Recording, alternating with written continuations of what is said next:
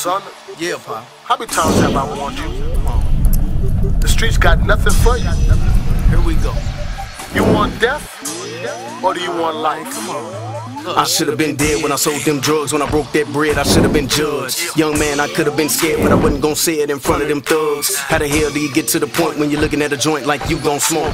How the jail cell look when you can't go home on the phone trying to call your folks? I should have been choked when the police came and I ran with the rest of the fools. I'm less than the best of the fools. I should have been secondly guessing these dudes. I should have been shot when I robbed that spot and the old man came out blaze. I should have been sick, cause the chick I was with just found out she got AIDS. I should have been paid, but I didn't wanna go when they ran that blow up state. I should have been saved, but the church I know don't teach us how to escape. I should have been great, but I can't go back now, everything all messed up. I should have been straight, but I smoked that crack now. Should have never hit that blunt. I should have been good, but the hood I'm in don't love nobody like me. I should have been free, but the dirt I did done put that curse on me. I should have repent, but it ain't no hope. Trump done blew, I missed my boat. I could have been, would have been, should have been ready to go, but I ain't. Look, you can't live your life blaming me, blaming everybody for your mistakes. It's time you man up. What do you want in life? You're on the road to death. It's time for you to repent. In the city, she uttered her words. In the city of Jackson, she uttered her words right now, brother. Come on, right behind that column, brother. Read. Saying, how long, ye simple ones? You know what she saying? She saying, how long will you simple ones? What you simple ones doing? What are you doing? Will ye love simplicity? We gonna be simple all our lives. How long? That's what wisdom crying out saying to us right now. How long will you simple ones love simplicity? How long we gonna be silly? Read. And the scorners delight in their scorning. And the scorners delight in their scorn. I've seen the sister over there scorning all morning this morning, out here scorning. The prophets of God out here trying to bring out the truth to the people that we are, the blacks, Hispanics, and Native Americans, are the Israelites according to the Bible. And if we don't repent, we're going to die in our sins right here in Jackson, Mississippi. Read. And fools hate knowledge. And fools hate knowledge. What's the knowledge? It's God's laws, statutes, and commandments. Give me that, bro. Malachi 2:7. We're going to find out what the knowledge is that we need to know as a people. Bring it out. So we won't die right here not keeping God's laws, statutes, and commandments in the chief concourse. Bring it out. Right here in Jackson, Mississippi. Come on and stop by, brother, and talk to us. Read that thing, bro. The book of Malachi, chapter 2, verse 7. The priest's lips should keep knowledge, and they should seek the law at his mouth. So you ain't going to hear that tomorrow. You were up in the church house, sitting all been all quiet, listening to some garbage. See, the priest's lips ain't gonna keep no knowledge. Bring it out. That's why we out here. We supposed to be seeking the law at our mouth. Read. For he is the messenger of the Lord of hosts. See, we out here, we messengers. We out here to bring this message to you that you blacks, Hispanics, and Native Americans are the Israelites according to the Bible. You are God's chosen people. Go back to Proverbs, chapter 1. Where you was at, bro? The book of Proverbs, chapter 1, verse 20. Wisdom crieth without. She uttereth her voice in the streets. She cries in the chief places of concourse, in the opening of the gates. In the city she uttereth her words, saying, how long, ye simple ones, will ye love simplicity? And the scorners delight in their scorning, and fools hate knowledge. Turn you at my reproof, behold, I will pour out my spirit unto you, I will make known my words unto you. See, that's all you gotta do. Come over here and get this script now. The Most High gonna make his words known unto you. Give me Isaiah 58:1. So that's what we out here doing. We're trying to show our people their transgression. We're trying to show our people their sin, so they can come out of that thing and keep God's laws, statutes, and commandments to get the kingdom. Bring it out. Read. The book of Isaiah, chapter 58 and verse 1. Cry aloud, spare not, lift up thy voice like a trumpet. So that's why we out here talking loud. That's why we got these loudspeakers out here, because we're out here crying aloud. We spurring now. We ain't worried about your feelings out here today. We out here to show you your transgressions according to the Bible. Read. and show my people their transgressions. Oh, it's a possessive word. He said, show my people. That's a possessive word. That's a possessive pronoun, matter of fact. Bring it out. That's my people. God's got his own people. Read. And the house of Jacob their sins. So that's what I'm here to show, the house of Jacob, which is the Israelites, God's chosen people, the blacks, Hispanics, and Native American. You are God's chosen people, and today is the Sabbath day, God's holy day. That's right. Read. Bring it out. Give me Isaiah 59 and 1. Start at verse 1. Bring it out. Bring it out. The book of Isaiah, chapter 59, verse 1. Behold, the Lord's hand is not shortened. See, we out here thinking we out here praying to the Most High God, and we think that he can't hear us, I can't help us. But the scripture said, behold, the Lord's hand is not shortened, that he cannot save. Bring it out. Neither hear his ear heavy, and he cannot hear. But your iniquity has separated between you and your God. You see that? Come on with it. It says the Lord's ear is not heavy where he can't hear, but he says our iniquity has separated us between us and our God. That's right.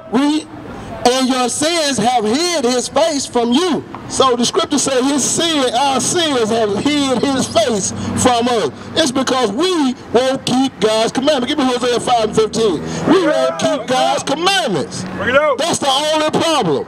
All we have to do is to keep God's commandments, and they are not grievous. They're not going to hurt us. Right. The grow a beard on your face ain't going to hurt you. That's right. The ones to put some fringes on your garment ain't going to hurt you. That's right. To keep the Sabbath ain't going to hurt you. Hey, brother, I see you walking out the store, man. I know you want to listen to this thing. Hey, brother, put that look in the trunk. Come talk to us, brother. Read. The book of Hosea, chapter 5, verse 15. I will go and return to my place till they acknowledge their offense. See, that's what the Most High done done. That's why we're getting jacked up right now. Because the Most High said he will go and return to his place until we acknowledge our offense. We must acknowledge what we have done wrong. And seek my face in their afflictions, they will seek me early. See, that's the thing. And all praises to the Most High. He said this, that in our affliction, we will seek him early. Give me Psalms chapter 119, verse 71. All praises to the Most High for the affliction that he put on our people, that we can see who we are as a people, that we can turn to the Most High and come back as the Israelites and get the kingdom. Read that thing. Bring it out. The book of Psalms, chapter 119, verse 71. It is good for me that I have been afflicted. You hear that what David said? It is good for him that he have been afflicted, that we get jacked up every day. It's good for us that we get jacked up every day. Read.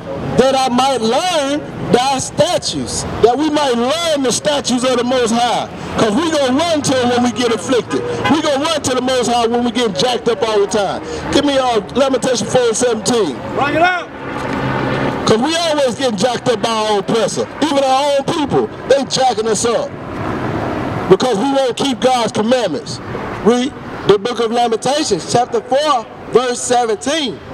As for us, our eyes as yet failed for our vain help. See, our eyes, we done yet fail, our eyes yet fail for our vain help. We waiting for some vain help, some help that's not going to even help us. We waiting for that thing. Our eyes just done went dim looking for the help to come from the so-called white man. He loves us. He going to help us out. He going to give us Social Security. He going to give us food stamps. Bring it out. In our watching, we have watched for a nation that could not save us. See, that's what's going on. We sitting out here waiting for the so-called white man to help us, and he can't save us. The only person that's going to save us is Christ. That's right. He died for you, the black Messiah. We out here waiting for somebody that can't do nothing for us. So we got to come out our wicked ways. And there's a way that the Bible gives us to come out. Give me 1 Kings chapter 8, verse 46. Bring it out. So we're going to get ready and wrap this thing up. Bring it out. Start at verse 46, brother. The book of 1 Kings, chapter 8, verse 46. If they sin against thee, for there is no man that sinneth not, and thou be angry with them, and deliver them to the enemy. See, that's what's going to happen to us right now. We've been delivered unto our enemy, but we're still waiting for that vain help from them, from this nation that can't even save us. Read.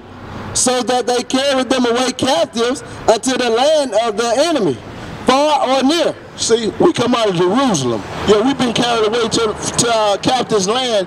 This time it's far, but we do have some brothers close to Jerusalem. They got carried away close, but they still suffer under the same oppression that we suffer under today. Read. Yet, if they shall bethink themselves, see, yet, it says yet, meaning there's a chance. If they bethink themselves, meaning remember who they are, remember that they're the Israelites according to the Bible, and they have laws, statutes, and commandments that they must keep. That's right. In the land whither they were carried captives, and repent, and make supplications unto thee in the land of them that carried them captive. See, we gotta repent right here in the land that they carried us captive, right here in front of their faces. We gotta repent, and we gotta return to become the Israelites again. That's right. Saying, we have sinned. So we gotta say, we done sinned. We done some wicked stuff. Read. And have done perversely. We have committed wickedness. And so return unto thee with all their hearts and with all their soul in the land of their enemies. So that's what we got to do that right here. We got to turn them back from our sins right here in America, in the land where they carried us away captive. How you doing, brother? Come across that street. How you doing, man? You got a minute to talk to us, brother? I want to ask you a question, brother. You like a very intelligent brother there. I just want to ask you a question, man. What's your nationality according to the Bible? Say again? You don't know? You know your nationality, your race? What's your race? You don't know all that? Well, according to the Bible, you're an Israelite according to the Bible. You are God's chosen people. We are here to teach you that you have to keep God's laws, statutes, commandments. I see you got that beard on your face, so why you wear that beard? Just like your daddy do, huh? You know, Christ wore a beard also. All right, brother. All right, let me read one scripture to you, man, and then I'm gonna let you go, bro. Give me Deuteronomy chapter 28, verse 6 to 8. You see, you know how we got on this side of the world, the black people. You know how we got over here. You know how we got here on this side of the world to America. You don't know? We come over here on slave ships, and it's recorded in the Bible. I'm gonna read that thing to you right now, right? The book of Deuteronomy, chapter 28, verse 68. And the Lord shall bring thee into Egypt again with ships. So the Lord's going to bring us in Egypt. Egypt simply means slavery, again with ships. You understand that, bro? Bring it up. Read. By the way whereof I spake unto thee, thou shalt see it no more again. And there ye shall be sold unto your enemies. So when we got off them slave ships, we were sold to our enemies. Who was our enemies, bro? Who bought us when we got off them slave ships? The who? White folk. Bring it up. The white folk. That's right. The Bible calls them out what? Well, bro. The Bible calls them out what? Your enemies. The Bible calls them out what? Our enemies. So who brought us when we got off them slave ship? Our enemy. And who are they? Our enemy. What we call them today? Our crockers. That's right. That's right, brother. That's right, brother. So we find out that them people that sold us on them slave ships, them not our friends. You know what Christ looked like, brother? Who is this right here? Who is this? Who is this? They showed us that, didn't they? Well, who is this over there? Bring it up. Who is that? Who is that? That's who? Black Christ. Say it again. The Black Christ. All right. 7, verse 6. For thou art an holy people unto the Lord thy God. So the Bible said we are holy people unto the Lord thy God. We holy, separated. That's different from everybody else. Read. The Lord thy God has chosen thee to be a special people unto himself. All right, so he told us to be special. You got special clothes you like to wear, don't you? You got a special drink you like to drink now. Now you probably drink anything else, but there's one drink you like that's special to you. So God chose us to be a special people. That's right. Read. Above all people that are on the face of the earth. So we are above. We not below. You see what you call them people while ago that brought us on them slave ship? What you call them? Crackers. All right, when you see them, they think they're above us. But the Bible said we are what? Above all people that are on the face of the earth. That's us. We above all people on the face of the earth. You hear that, brother? I just want to encourage you, brother. We got to get ready and close out. But you're an Israelite according to the Bible. Don't let nobody else tell you anything different, bro. And we got to keep God's commandments.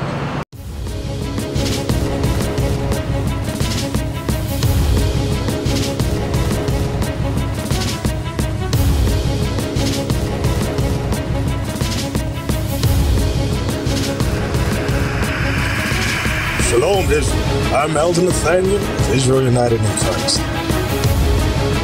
YouTube likes to shut our channels down, as some of you have noticed, ever so often. Subscribing to join IUIC will assure you will always stay connected to our YouTube accounts.